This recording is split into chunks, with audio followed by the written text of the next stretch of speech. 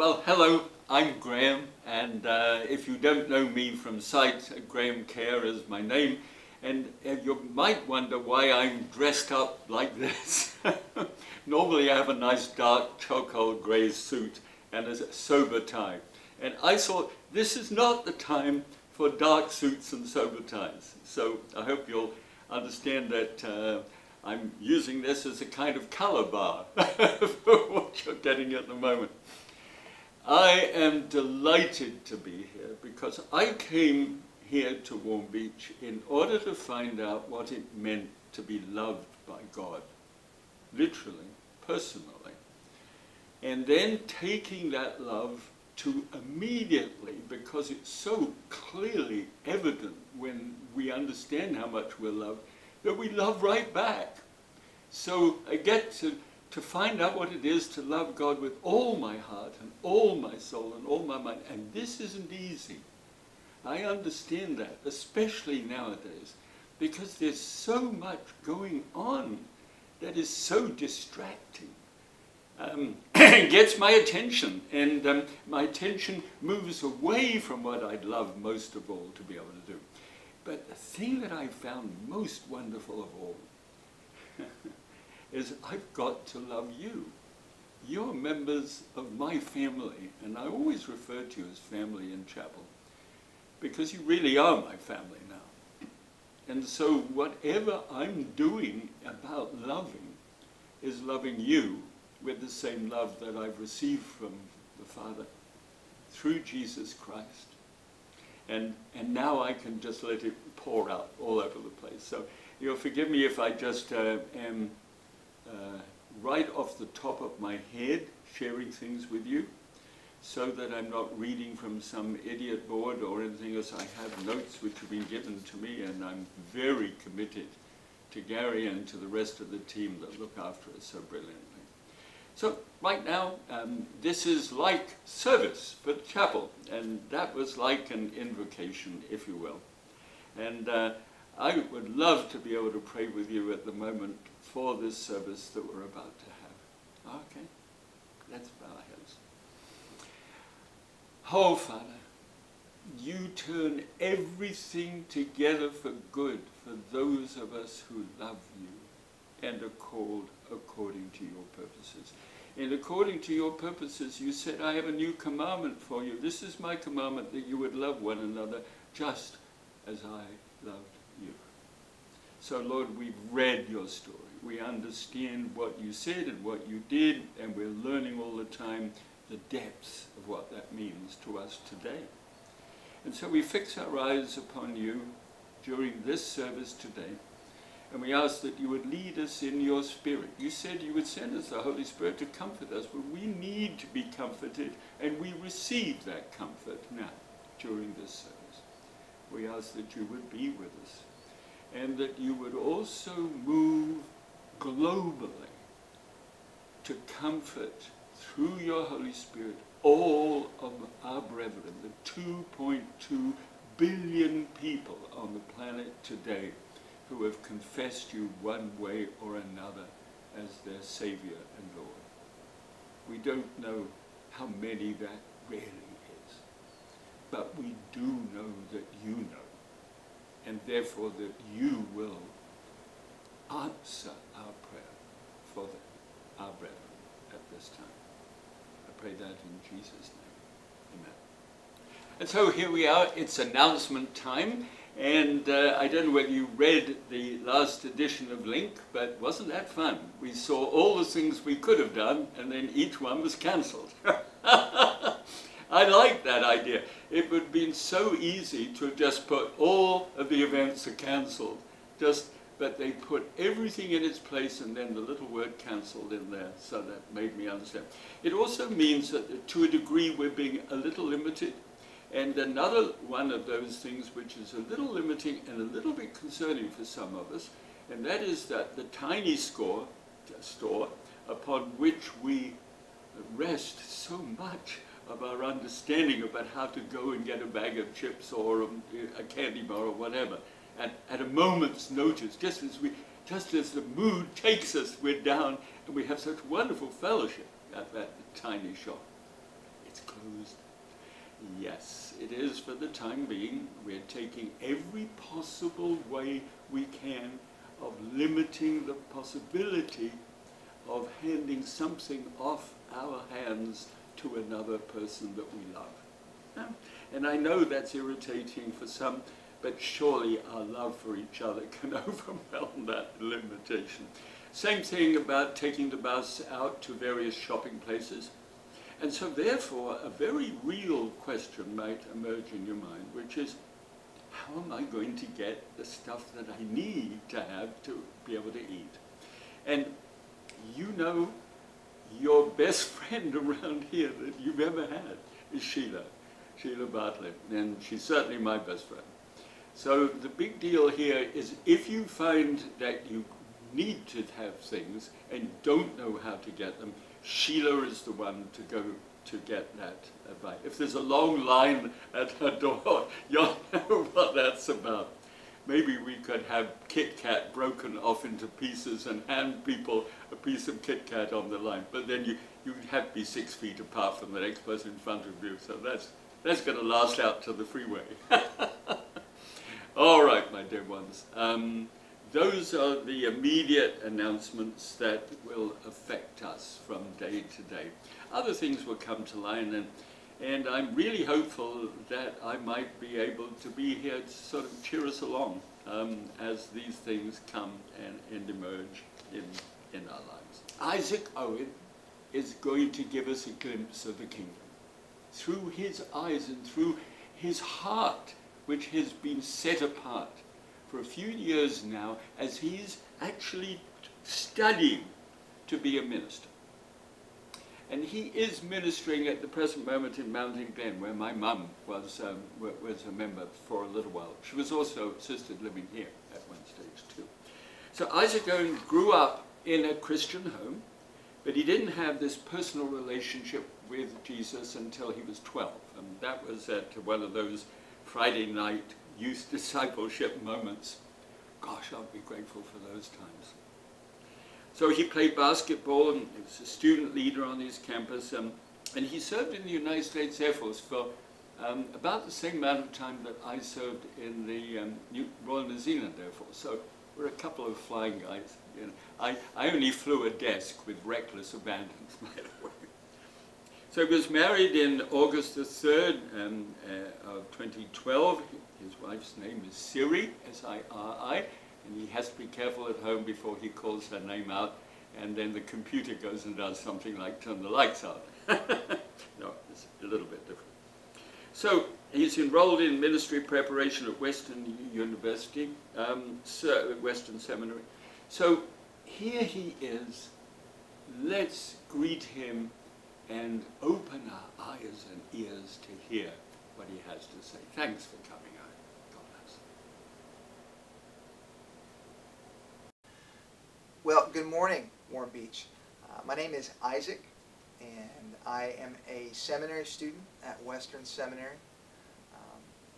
I have a great love for God's Word and for God's people, and I'm thrilled to be with you this morning delivering from God's Word. And real quick, before we dive in, I wanted to give a little more introduction to myself. I brought a picture with me of my family.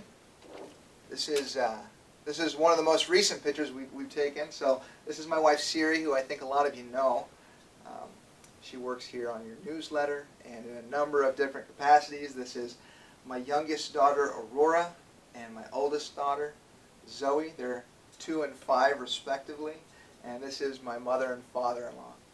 And so it's great to be with you this morning, and I'm really thankful to have this opportunity. I was just sharing with a brother of mine how amazing it is that we live in a time when, despite the turmoil and the uncertainty and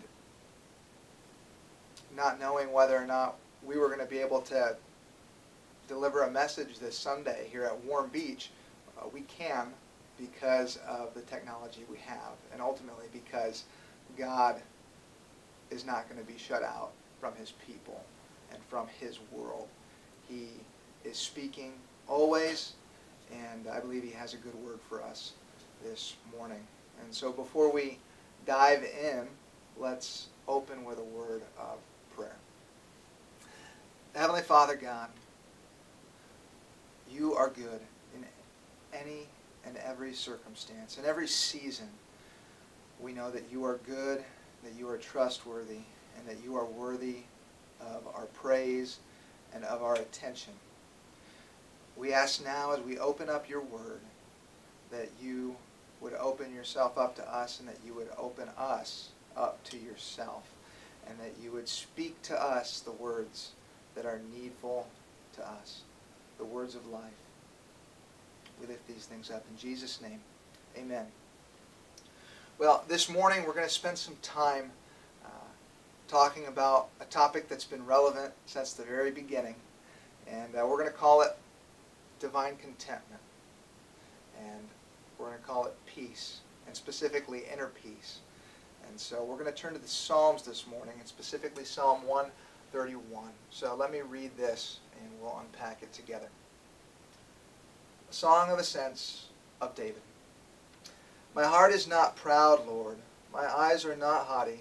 I do not concern myself with great matters or things too wonderful for me. But I have calmed and quieted myself. I'm like a weaned child with its mother. Like a weaned child, I am content. Israel, put your hope in the Lord, both now and forevermore. Now, this little song, towards the end of the Psalter, is often classified as a psalm of confidence. It's a psalm about where we put our hope and what the effects of where we put our hope are. And one of the most striking things about this particular song, to me, is who it's written by, who a lot of the psalms are written by, actually, and that's King David. If you know anything about the life of King David, you might be surprised to find him writing about having a surplus of inner peace or calmness in his soul. Because we read about his life in Scripture, and it's really anything but quiet and calm and content, right? As a young boy, we read about him shepherding his father's flock and being accosted by bears and lions. He talks about having to defend the sheep from bears and lions. And then as a teenager, we read about him battling against really what was probably the greatest single warrior that Israel had ever seen, in Goliath. And shortly after that, he ascended to a position of prominence in the kingdom of Israel and won many battles, which leadership in itself is stressful enough for any of you that have ever been in leadership. But for David, he also had to face the vicious jealousy of King Saul, who on multiple times tried to assassinate him and ended up forcing him to flee into the wilderness. For almost a decade, he spent in the wilderness fleeing attempts on his life. And then his later life is characterized by utter upheaval and tumult, family chaos, professional chaos. His own son tried to take the throne from him, and his life is anything but peaceful. And yet he writes these words, I'm calmed and quieted.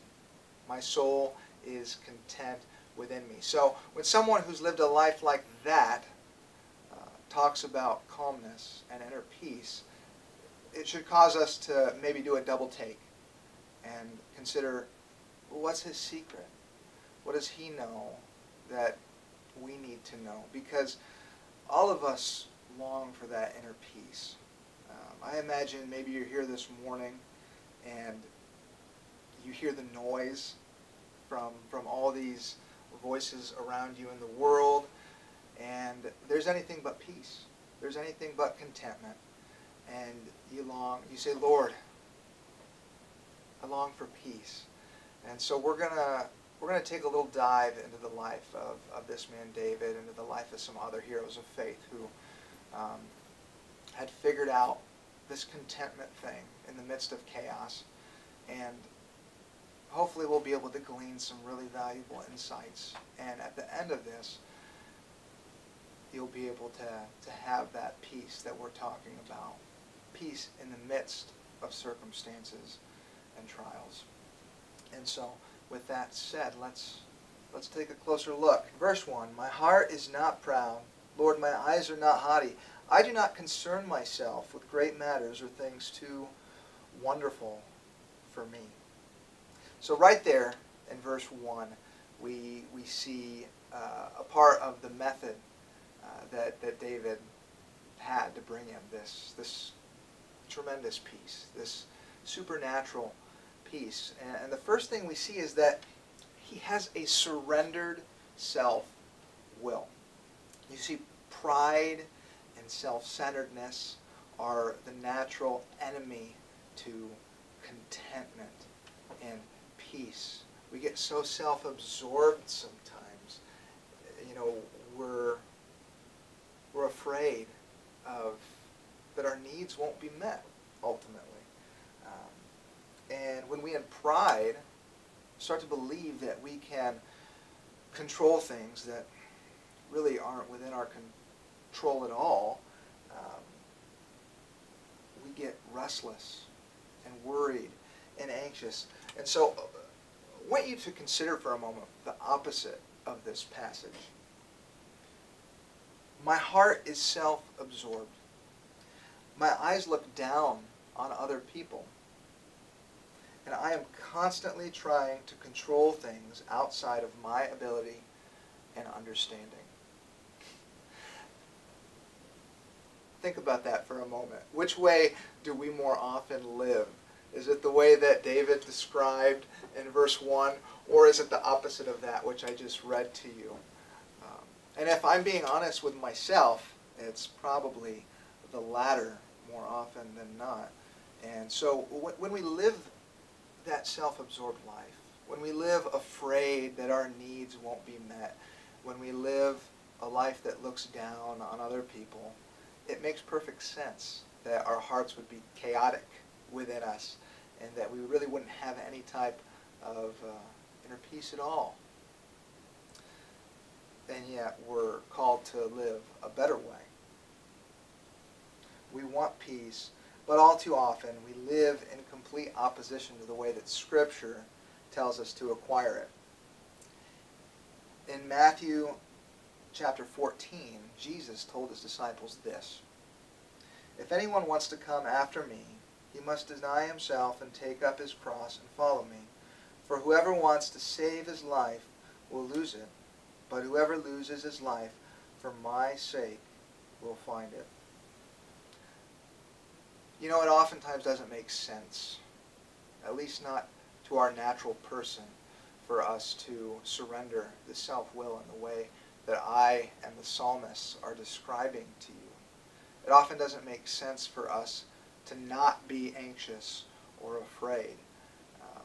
It doesn't make sense to take up a cross and follow Christ the way that he's calling those who followed him to do. Crosses generally aren't good business for those who want peace. And yet that's what he called us to do. And he makes a promise there and says that anyone who does this, anyone who loses his life, who dies to himself, who rids himself of his pride the way that David describes doing, will find his life. He will find that peace. And so we see that peace is symptomatic of a life wholly surrendered to God's will. And I chose that word, symptomatic, on purpose, because that's the type of symptoms that we want in our life, right? Inner peace and contentment are what we long for. Consider this other example of our brother Paul, whose life, if you're familiar, like David, often seems anything but peaceful. He says in Philippians 4, verse 11 through 13, "For I have learned to be content whatever the circumstances. I know what it is to be in need, and I know what it is to have plenty. I have learned the secret of being content in any and every situation, whether well-fed or hungry, whether living in plenty or in want. I can do all this through Him who gives me strength. So Paul wrote that from a prison cell. And his words, like David's before him, point to a peace that exists outside of circumstances. It exists outside of ourselves. There's a reason that when talking about peace, we're talking about peace this morning. I keep using that word, peace, peace, peace. It comes from something greater than us. And ultimately, as we're going to see, we have to decide where that peace comes from. Because there's a lot of voices out there that are trying to tell us where it comes from. And not all of them are telling the truth. But ridding ourselves of our pesky self-wills and proud hearts is easier said than done, right? Can the leopard change its spots, is the old adage. Peace and contentment are great in theory until they're asked to be practiced in the midst of conflict. We quickly discover that to be not self-absorbed and not condemning does not come naturally. So how do we get there? Let's look at verse 2.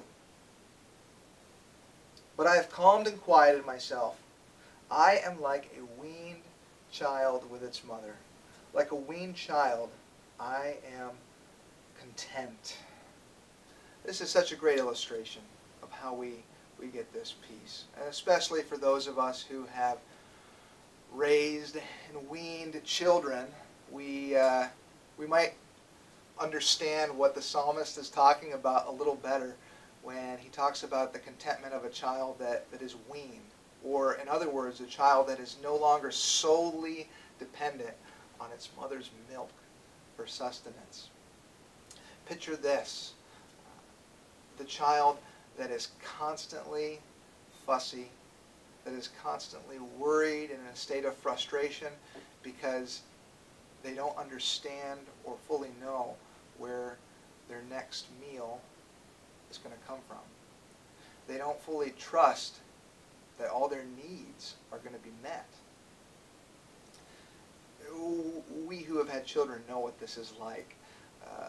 Their fussiness and their self-absorption and their pride, their me-centered focus is nearly tyrannical in scope. Nearly tyrannical. And so what is being described here is the opposite of that. It's a child who is entirely sure that its needs will be met by its mother. It's not afraid. It's not worried about where its next meal is going to come from. But it trusts that there are powers at work outside of itself that will meet those needs, that love and care for him or her. And so we're called to do the same. And as I described, the child that's not weaned is utterly fussy. When we don't believe that God will meet our every need, we become fussy and discontented in the same way. Our hearts scream, why are things not going the way that I want them to go? Why are you not providing for me the way that I feel that I should be provided for? Our hearts scream, my will be done, instead of thy will be done. We take on a posture of self-focus instead of a posture of God-focus, of Christ-centeredness. And so ultimately, the way that we overcome this self-absorption, how is this possible? It takes a lot of hard work from the parent, doesn't it? It takes years and years of hard work and energy from the part of the parent It takes prayers. And so in that, there's an illustration for how we ourselves can receive this type of peace and contentment. Go to God and ask Him to do that hard work in your life of sanctification and redemption and regeneration. Ask Him to give you the type of peace that a weaned child has. And we believe, we trust that He faithfully will. In Philippians 4 verse 19, in the same letter, a few verses after we just read about Paul exhorting the church to learn contentment in every situation and in every circumstance, he says, "And my God will meet all your needs according to the riches of His glory in Christ Jesus." My God will meet all your needs according to His riches and glory in Christ Jesus. The weaned child trusts that its parent is able and willing and ready to meet its every need. And so we, likewise, ought to trust that our God, who has all the power and riches and glory and authority in all the universe, is able and willing and ready to meet our every need. And that we have nothing to be afraid of. We have nothing that we ought to truly be anxious of. Paul says in Romans 8, in a famous passage, many of you probably know it, that nothing in heaven, nothing on earth, no sickness, no war, no famine, no plague, no death, not even death, will separate us from the love that is ours in Christ Jesus. Do you believe that? Because if you do, then let that wash over your heart and give you the peace that we're talking about this morning. Let it calm your restless spirit. And so finally, in verse 3, we come to the crux, the fulcrum of the passage. The advice, the secret, if you will, on which the whole thing hinges. Ultimately, how is he able to have this peace? How is he able to have this contentment? And it's right there in verse 3. Israel, put your hope in the Lord, both now and forevermore. You know, there's a lot of voices, like we've talked about, that are vying for your hope in this world. They're vying for your trust. They're telling you that they have the answers. As I was studying this week to present this to you, I came across that there are at least 25 major media outlets in the U.S. alone. That's major. We're not talking about the hundreds, if not thousands, of minor news outlets that are vying for your trust. And just these major outlets spend in excess of $200 billion annually in advertising and in noise making to get your attention, to garner your trust. In a time where much is made of fake news and false advertising and broken hopes, we ask the question, where can I put my hope? Where can I put my trust? Who can save us from the chaos around us? That's a question that's been asked since the very beginning. And thankfully, we have an answer here in Psalm 131 and really throughout every portion of God's Word. This is a question that He desperately wants to answer. We can put our trust, we can put our hope, our expectation in him, and it will be secure. Listen to what David says in another one of his psalms. This is from Psalm 33, starting in verse 13. The Lord looks down from heaven and sees the whole human race. From his throne he observes all who live on the earth. He made their hearts, so he understands everything they do. The best equipped army cannot save a king, nor is great strength enough to save a warrior. Don't count on the war horse to give you victory. For all its strength, it cannot save you.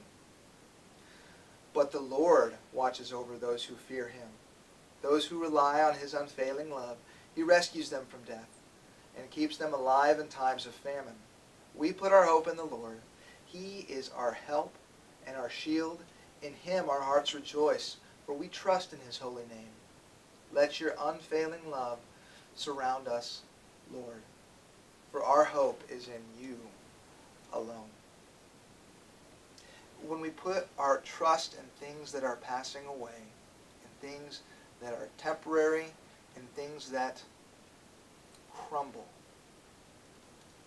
it's only natural that our hope and our peace will crumble along with them. But when we put our hope, as David describes, in the one who is eternal, unchanging, and who is in control of all things, it says he looks down from heaven and he sees everything. He sees the whole human race, our coming, our going. He sees our hearts. He made our hearts. He can give peace to our hearts, and he wants to give peace to our hearts. And so this morning, I want to leave you with this final word. If your hearts are restless within you, and if the cares and burdens of this world seem too great for you to bear, and they often do at many points of our lives, young or old, in any and every season, there are moments where we ask, how long, O Lord? How long do I have to bear this? And we're reminded time and time again that we're not alone, and that he is able and can give us peace and rest. So listen to the words of Jesus when he called his disciples to the same kind of peace. He says, "Come to me, all you who are weary and burdened, and I will give you rest. Take my yoke upon you and learn from me, for I am gentle and humble in heart, and you will find rest for your souls. For my yoke is easy and my burden is light." That's from Matthew chapter 11, verses 28 through 30. So remember that. That's where our hope needs to be placed if we long for peace. Because although David lived on the other side of the cross and on the other side of the redemptive work through God's Son, Jesus Christ, we live on this side of that work. We get the whole picture from God through his word. We see what he has done, and we know and believe that Jesus, his Son, is the ultimate revelation of his hope in this world. It is the ultimate revelation of peace. And he longs to give us peace. He longs to give us rest, which is why he came 2,000 years ago as a helpless babe and lived the perfect life that we never could and died the death that we deserve so that we might have peace everlasting with him.